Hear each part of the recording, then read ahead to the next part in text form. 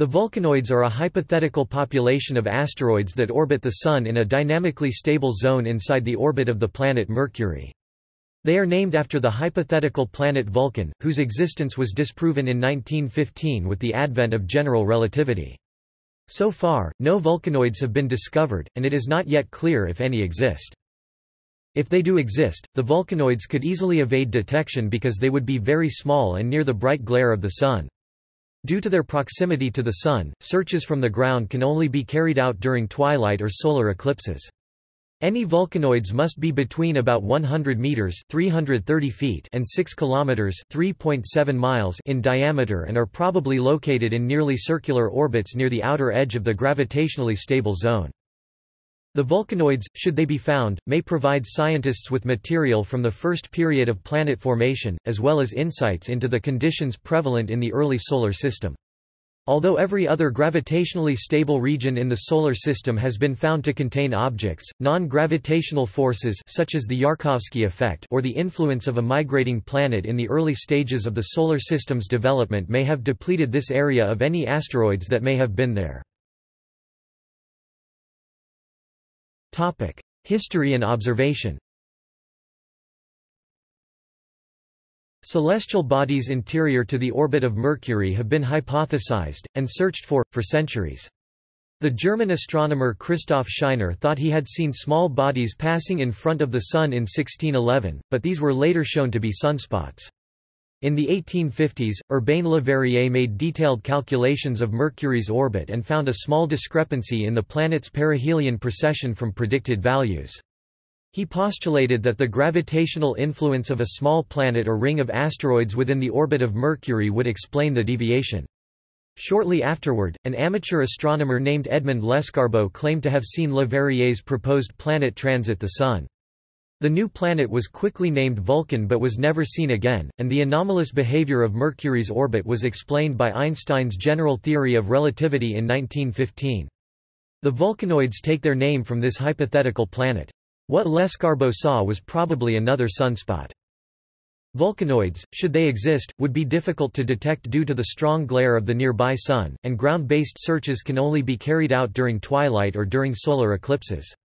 Several searches during eclipses were conducted in the early 1900s, which did not reveal any Vulcanoids, and observations during eclipses remain a common search method. Conventional telescopes cannot be used to search for them because the nearby Sun could damage their optics. In 1998, astronomers analyzed data from the SOHO spacecraft's LASCO instrument, which is a set of 3 coronagraphs. The data taken between January and May of that year did not show any Vulcanoids brighter than magnitude 7. This corresponds to a diameter of about 60 kilometers (37 miles), assuming the asteroids have an albedo similar to that of Mercury.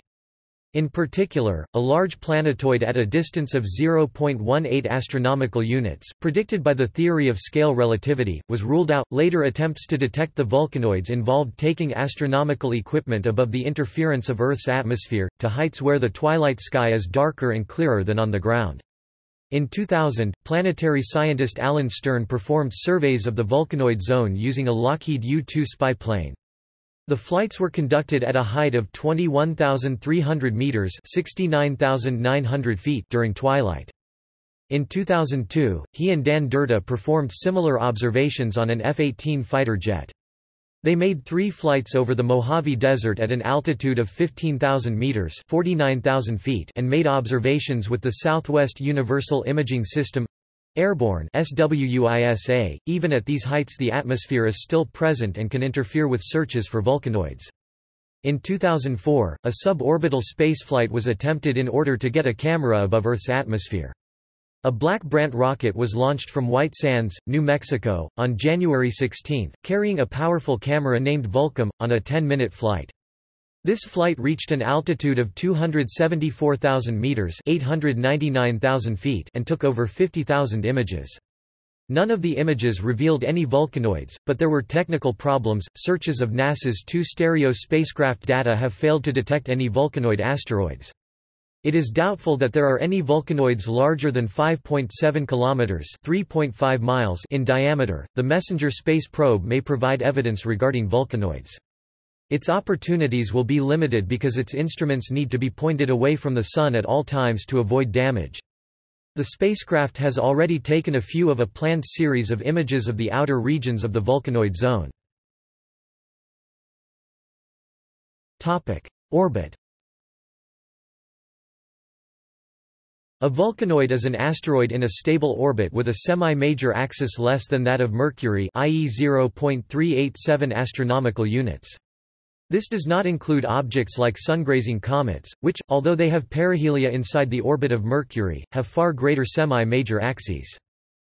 The vulcanoids are thought to exist in a gravitationally stable band inside the orbit of Mercury, at distances of 0.06 to 0.21 astronomical units from the Sun.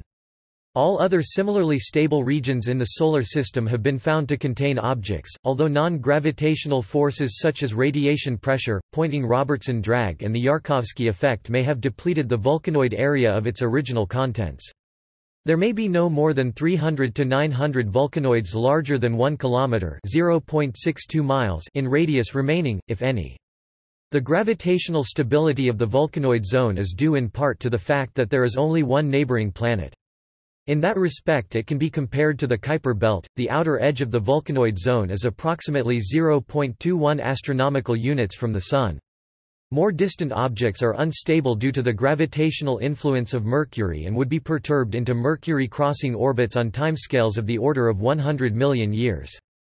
The inner edge is not sharply defined. Objects closer than 0.06 astronomical units are highly susceptible to Poynting-Robertson drag and the Yarkovsky effect, and even out to 0.09 astronomical units vulcanoids would have temperatures of 1000 K or more, which is hot enough for evaporation of rocks to be the limiting factor in their lifetime. The volume of the vulcanoid zone is very small compared to that of the asteroid belt. Collisions between objects in the vulcanoid zone would be frequent and highly energetic, tending to lead to the destruction of the objects. The most favorable location for vulcanoids is probably in circular orbits near the outer edge of the vulcanoid zone. Vulcanoids are unlikely to have inclinations of more than about 10 degrees to the ecliptic. Mercury Trojans, asteroids trapped in Mercury's Lagrange points, are also possible. Physical characteristics. Any vulcanoids that exist must be relatively small. Previous searches, particularly from the stereo spacecrafts, rule out asteroids larger than 6 km (3.7 miles) in diameter. The minimum size is about 100 meters (330 feet). Particles smaller than 0.2 micrometers are strongly repulsed by radiation pressure, and objects smaller than 70 meters would be drawn into the Sun by Poynting-Robertson drag. Between these upper and lower limits, a population of asteroids between 1 km (0.62 miles) and 6 km (3.7 miles) in diameter is thought to be possible. They would be almost hot enough to glow red hot. It is thought that the vulcanoids would be very rich in elements with a high melting point, such as iron and nickel. They are unlikely to possess a regolith because such fragmented material heats and cools more rapidly, and is affected more strongly by the Yarkovsky effect, than solid rock. Vulcanoids are probably similar to Mercury in color and albedo, and may contain material left over from the earliest stages of the Solar System's formation. There is evidence that Mercury was struck by a large object relatively late in its development, a collision which stripped away much of Mercury's crust and mantle, and explaining the thinness of Mercury's mantle compared to the mantles of the other terrestrial planets. If such an impact occurred, much of the resulting debris might still be orbiting the Sun in the vulcanoid zone. Significance. Vulcanoids, being an entirely new class of celestial bodies, would be interesting in their own right, but discovering whether or not they exist would yield insights into the formation and evolution of the Solar System. If they exist, they might contain material left over from the earliest period of planet formation, and help determine the conditions under which the terrestrial planets, particularly Mercury, formed. In particular, if vulcanoids exist or did exist in the past, they would represent an additional population of impactors that have affected no other planet but Mercury, making that planet's surface appear older than it actually is. If vulcanoids are found not to exist, this would place different constraints on planet formation and suggest that other processes have been at work in the inner Solar System, such as planetary migration clearing out the area. See also: Apahele asteroid, Groups of minor planets, Kreutz sungrazers, List of hypothetical solar system objects, List of Mercury crossing minor planets, Vulcan hypothetical planet. References